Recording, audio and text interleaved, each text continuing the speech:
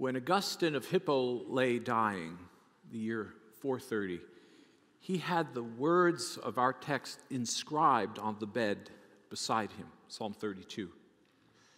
He had just finished his great work, The City of God. The Vandals, that charming Germanic tribe from the north, was at the gates laying siege. They threatened to burn the city down. And Augustine, in his final days, was reading this text. It's interesting to me that he would choose this text. If you've read his confessions and you know that Romans 13 was of great importance to him, that was the passage by which he was converted. Put on the Lord Jesus Christ and make no provision for the flesh, it says there. That's where he started his Christian life. But now at the end, he's looking to Psalm 32. Why is that?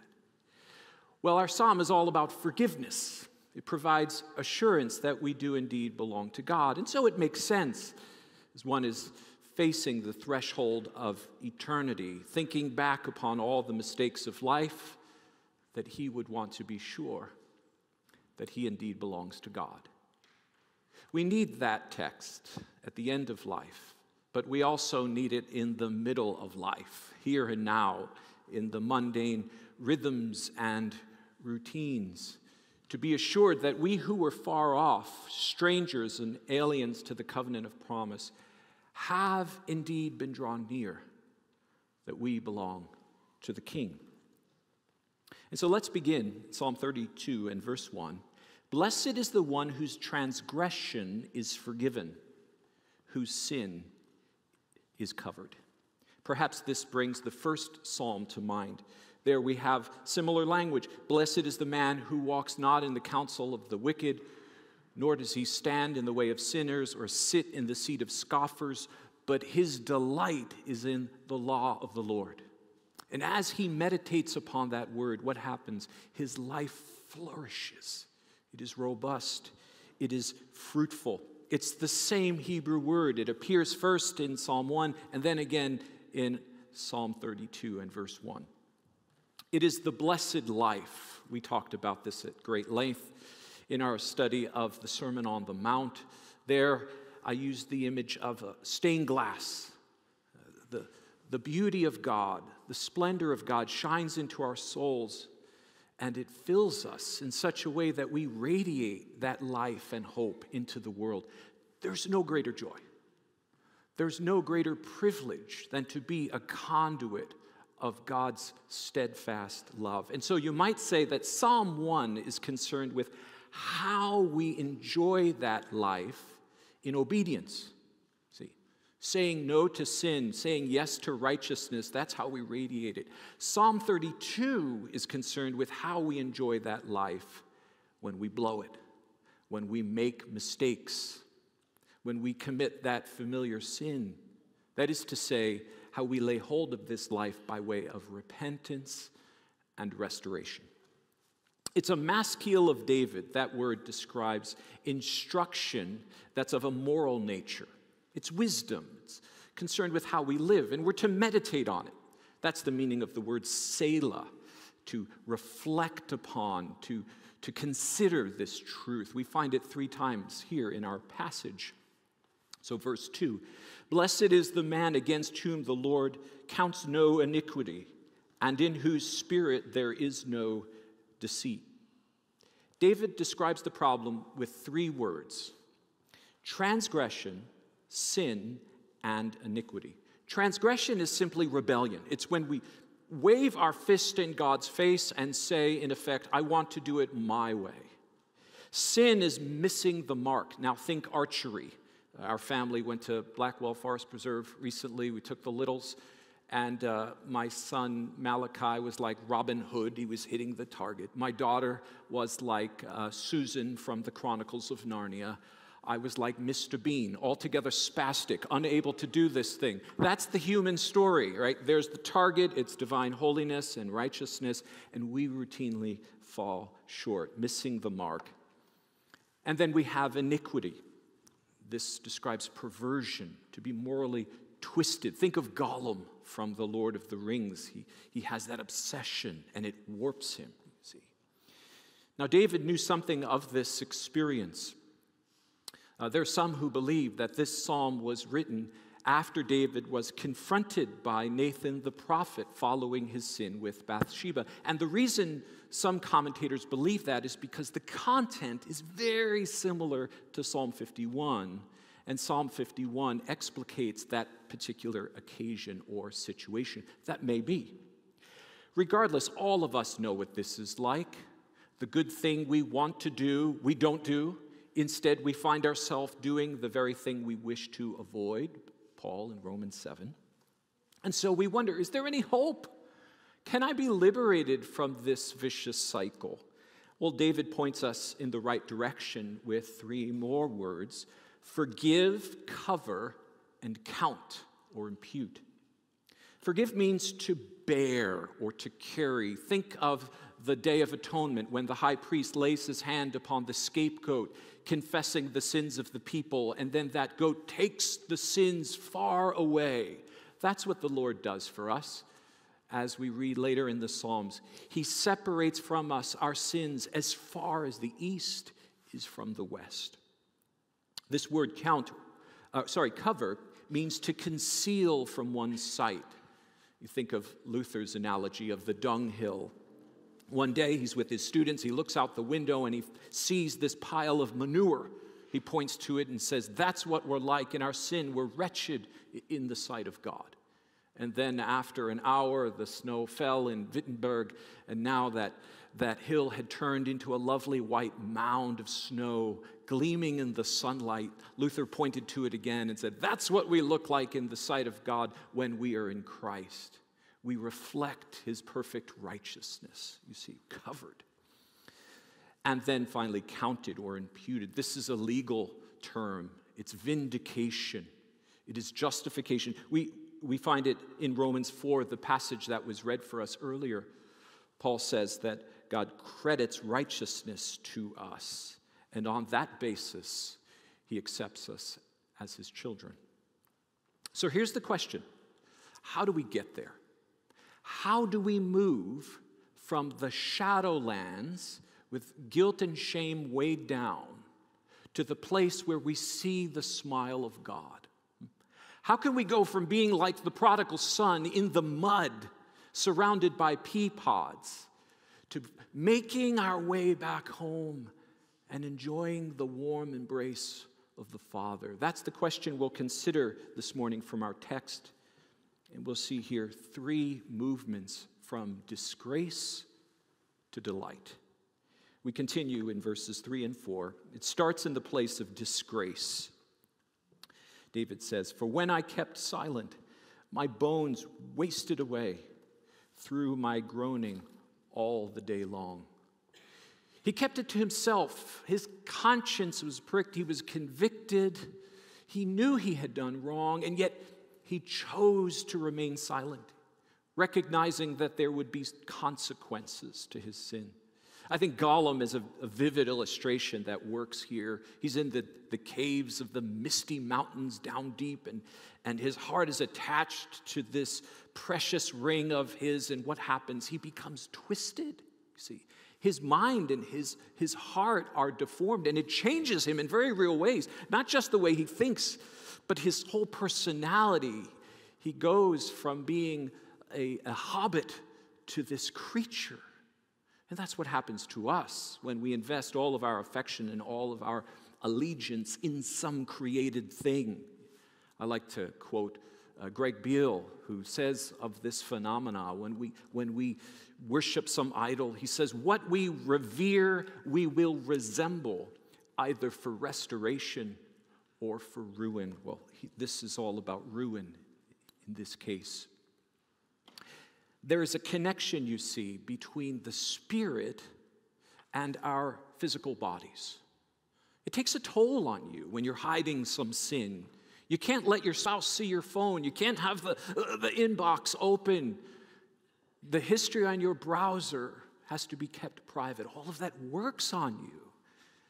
And it captivates your attention and your limbic system, and it weighs you down emotionally, physically. David said again, his strength waned. He groaned all the day long. Well, of course it did, because we're embodied creatures. And there's an integral connection between our spiritual life and our physical life. And so our health wastes away when we are in this place. David describes it in Psalm 31 this way: "My eye is wasted from grief, my soul and my body also. My strength fails." Why? Because of my iniquity, and my bones waste away.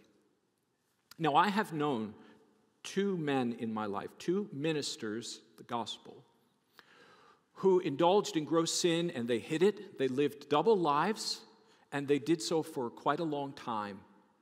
And instead of coming clean, instead of responding to the convicting work of the Spirit, they chose to double down. And in both of those cases, those men eventually became ill and died. And you wonder, is that a coincidence?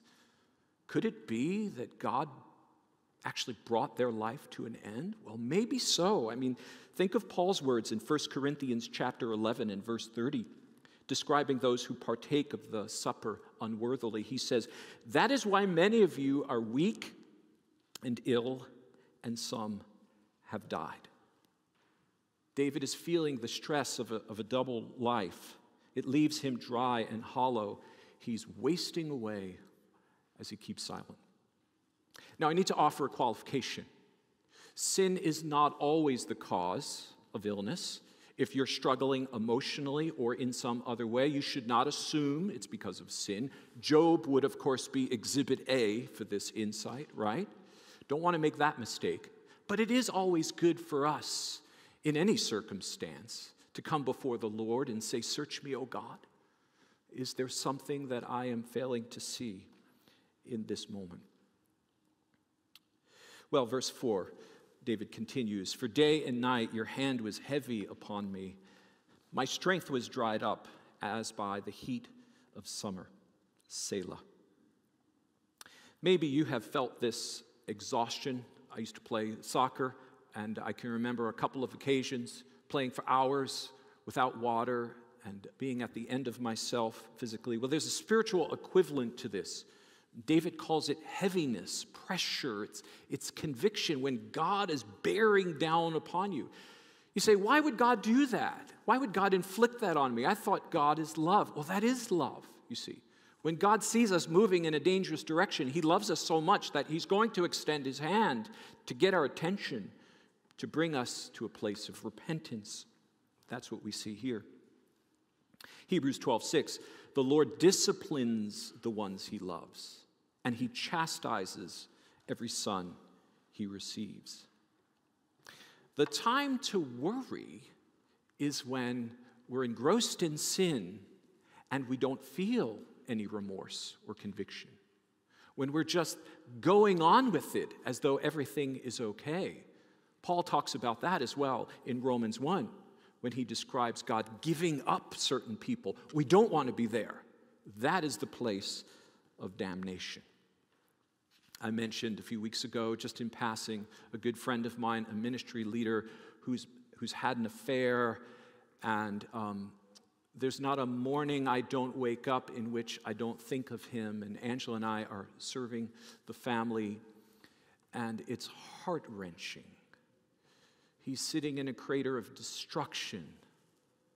And the hardest part, I think, is the facade that over the course of so many months when we would be together, it looked as though everything was just fine, when in fact it wasn't. And that provokes two responses in me personally. Number one, it leads me to say, "Oh Lord, have mercy upon me, a sinner. But by the grace of God do we live." But number two, it leads me to pray for you, New Covenant Church. After all, that's what pastors do. The most important thing I can do as a pastor of New Covenant is to pray for the congregation. And so in this moment, I find myself praying for you in a very specific way, asking God to provide conviction where it is needed, to send the searching light of his Spirit, So that if we find ourselves in that place, I don't know, I love talking with you in the narthex. You're so kind. You tell me my sermons are good, even when they're lousy. It's really nice. I don't know what's really happening behind closed doors, but the Lord knows. And my prayer is, oh God, would you open up our lives so that we would do business with whatever needs attention. And so that's my plea to you this morning. If you're indulging in some secret sin, let it go. Let it go. It says of the prodigal son in Luke 15, when he came to his senses, he said, "This I will do. I'll set out and go back to my father and say to him, 'Father, I have sinned against heaven and against you.'" May God give us that kind of grace. Well, that leads to the second movement of our passage. Verse 5, a movement of repentance. "I acknowledged my sin to you, and I did not cover my iniquity. I said, I will confess my transgressions to the Lord, and you forgave the iniquity of my sin. Selah." The word repentance means to change our mind, metanoia in the Greek language. That's the primary word that's used to describe it in the New Testament. And as we change our mind, we changed our orientation. We were walking this way, away from God. With the light of his presence behind him, we entered deeper dimensions of darkness in our own shadow. But now we're turned toward him, and we see the radiance of his face. Again, David's description comes in a set of three. The verb acknowledge means to admit, to finally come clean, to be honest. Did not cover, this is a similar idea. Just imagine gluing wallpaper over a moldy wall. That's what happens when we hide our sin. David said, I'm not willing to do that. I'm going to let it be exposed. And third, to confess to the Lord. Here's something to keep in mind, never lose sight of. We can go a long way from God. We can wander to a distant country. But the moment we turn around in repentance, God is right there. He's right there. If we confess with our mouth that Jesus is Lord and believe in our heart that God raised him from the dead, we shall be saved. That's the wonder of the gospel. God is so eager to forgive us and to embrace us. It makes me think of the Pharisee and the tax collector. What a contrast. The Pharisee approached worship and he said to the Lord, "Oh, thank you that I'm not like this other man," pointing to the tax collector. What did he do? Well, he stood a way off and he couldn't even lift his eyes toward heaven. And he said, "Oh, Lord, have mercy on me, a sinner." Isn't it interesting how he identified with his sin? I am a sinner. And then there's this plot twist. It's not the religious leader who was justified. No, it was the broken, humble, and honest tax collector. What does this have to do with Advent? Everything. This is why Jesus came. He came to seek and to save the lost. He came not for the healthy, but for the sick. He came to rescue us. And so let's take David's invitation. Again, Selah. Are we like the religious leaders? Do we come before God satisfied with our performance? Or are we like the tax collector? Do we find it difficult to look toward heaven? That is until we remember the love of God that sent his Son to die for us. 1 John 1:9, if we confess our sins, God is faithful and just to forgive us our sins and to cleanse us from all unrighteousness. And that leads to the third movement, the way of salvation, verses 6 through 9. Therefore, let everyone who's godly offer prayer to you at a time when you may be found. You see, now is the day of salvation. Now is the time for us to turn and recognize the wondrous mercy of God. Isaiah 55 says, "Seek the Lord while he may be found. Call upon him while he is near. We find this same note struck in Psalm 95. Today, it says, if you hear his voice, do not harden your heart. While we have this awareness, let's be responsive. Why is it so important to take action now? Well, as one friend of mine said the other day, I was chatting with him about this text. He said, it seems to me, Chris, sin makes us stupid. It's true, isn't it? We entertain thoughts we would never think about in our right mind, but when we're bent on some sin, we get delusional. And there's a compounding effect. The more we invest in that thought, the more we develop that idea, we become more and more blind, become more and more dull of heart. And so we can't presume that just because we're inclined to respond now, that we will feel that way tomorrow. Well, what happens when we turn? Verse 6b. Surely in the rush of great waters, they shall not reach him. David uses this metaphor in Psalm 29 about the waters of judgment that come, and it envisions Noah's ark. That's the place of salvation. That's the place of safety. Think of 1 Peter 3. We go there in order to be protected. That's the refuge. That is the calling, to enter the ark while there's time. Because there, of course, was a moment in which the floods began, and the doors of the ark were shut. And there was then no longer opportunity for one to enter. Verse 7, in this same vein, you are a hiding place for me. You preserve me from trouble. You surround me with shouts of deliverance. Selah. Yet again, David gives us this threefold repetition. The hiding place. Imagine a flash flood and suddenly the water comes roaring through the wadi or the ravine. It's only by going up high that you will find safety. That is God. He's that hiding place. Preservation, this word can be translated shield. Oh, how we need God to shield us, to protect us, because we live not on a playground but in a battlefield, and there are spiritual arrows flying by us all the time. The Lord protects us. He keeps us. He guards us. And then thirdly, he surrounds us, literally encircles us. And he does it with songs of deliverance. There's a beautiful expression of this in Zephaniah chapter 3, verse 17. It says, the Lord your God is in your midst, a mighty one who will save. He will rejoice over you with gladness. He will quiet you by his love. He will exult over you with loud singing. It's filled with paternal and maternal images there, that kind of nurture, that care, that affection, that intimacy, that personal relationship. As theologians say, cor ad cor loquitur, heart speaks to heart. That's how God relates to us. Yes, there is a legal dimension to salvation, but let's not lose sight of the fact that it's deeply personal. God cares for us. Verse 8, I will instruct you and I will teach you in the way you should go. I will counsel you with my eye upon you.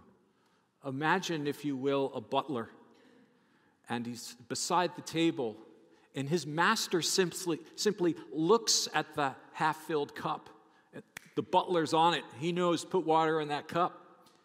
The master just looks at the salt shaker, and the butler gets the message. Why? Because he's dialed in. He's that attentive. That's the idea. We are so devoted to the living God. We give him our attention by looking at his word that he can easily direct us, you see. And that is contrasted by what we find next in verse 9. Don't be like the horse or the mule without understanding, which must be curbed with bit and bridle, or it will not stay near you. David understood horses. He was a man of war. And he's saying here, don't be the kind of follower that needs to be managed by external coercion, by bits and bridles and whips. Proverbs 26, a whip for the horse, a bridle for a donkey, and a rod for the backs of fools. A positive example of this is Joseph in Potiphar's house. You know the story of Joseph from Genesis. He was hard done by his brothers, sold into slavery. Look, who could fault Joseph for being a victim? He was in so many ways victimized. And now he finds himself in Potiphar's house. And Mrs. Potiphar is coming on to him. Joseph's a young man. His hormones are in fifth gear. I don't know what you see. I think of Catwoman. I grew up in the 70s. I used to watch Batman. Remember the Adam West, right? Whenever Catwoman, Mamma Mia. I mean, I was confident he could beat the Joker and the Riddler, but Catwoman came on the scene. I wasn't so sure. This is the idea. This is how Mrs. Potiphar's coming at him. And what does Joseph do? He flees. Why does he flee? Because he feared God. Because he was devoted to God. He cared more about what God thought than anything else in life, even what his own body was telling him in that moment. We learn from the New Testament that in Christ we are simultaneously just and sinner. This is where we live, okay? So what that means is this. You and I have the capacity to be like David. David was on the roof, and then he saw Bathsheba, who was sunbathing. I don't know what that was about. It wasn't kosher, I can tell you that. This is not prescribed in the Mosaic law, sunbathing in the sight of the king. So there's David. We can be like him. We can be stupid. We can look at Bathsheba and say, wow, look at Bathsheba, and then take the next step toward destruction. Or we also have the capacity to be like Joseph, you see, because we are children of God. Because we have the Holy Spirit who lives within us, and our hearts have been renewed so that we can say no to sin. Oh, it's so difficult at times, the gravitational pull of our flesh. And yet, the Lord has drawn us to himself, and he takes residence within us, so that we can indeed say no to those things that will dishonor the name of Christ. And by his mercy, we can say yes to that which leads to righteousness. Well, this is precisely the point of verse 10. Many are the sorrows of the wicked, but steadfast love surrounds the one who trusts in the Lord. Steadfast love, chesed, right? Think Exodus 34.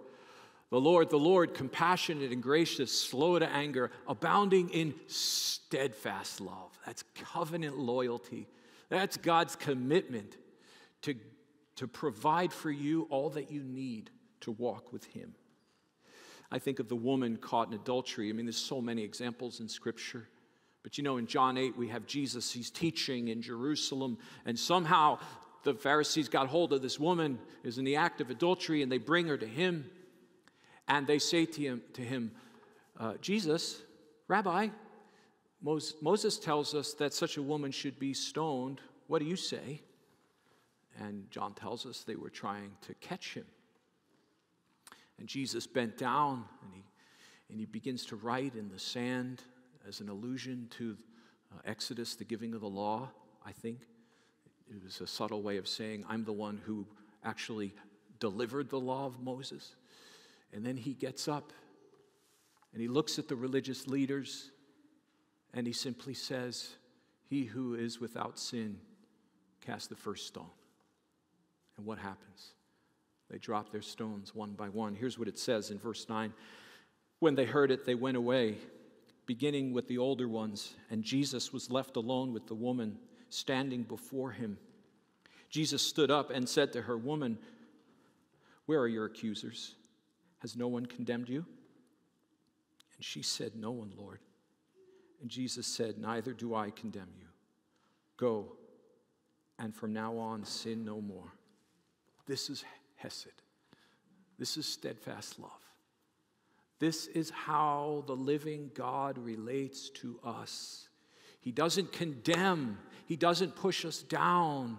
He lifts us up and he says, I want you to know me. I want you to walk with me. Well, as we bring this sermon to a conclusion, I think there are probably three types of people here this morning listening to these words in three ways. The first person is walking with God by His mercy. You have been enjoying His fellowship. And as you hear these words, your response is summarized in verse 11. Be glad in the Lord and rejoice, O righteous, and shout for joy, all ye upright in heart. The second type of person is here this morning, and you have been harboring some sin, and right now your heart is hard, it's calloused. And even though you might recognize these words as true, they are bouncing off your soul.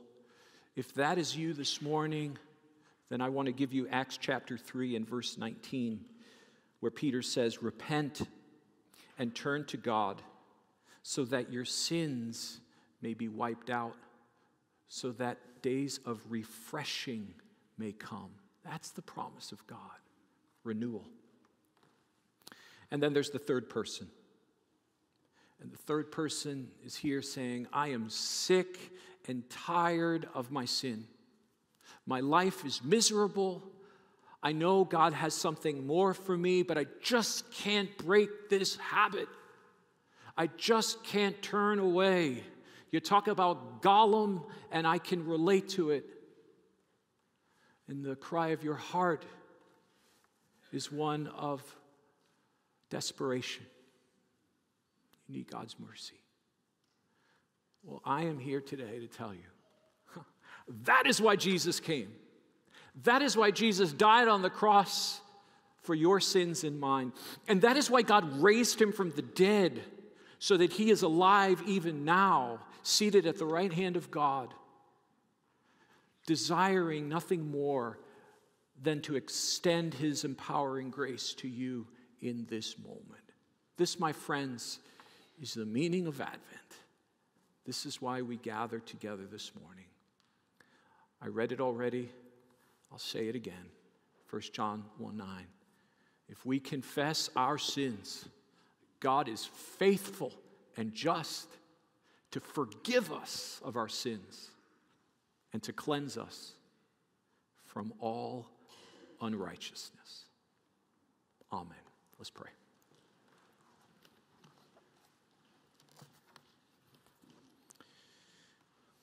Father, we thank you.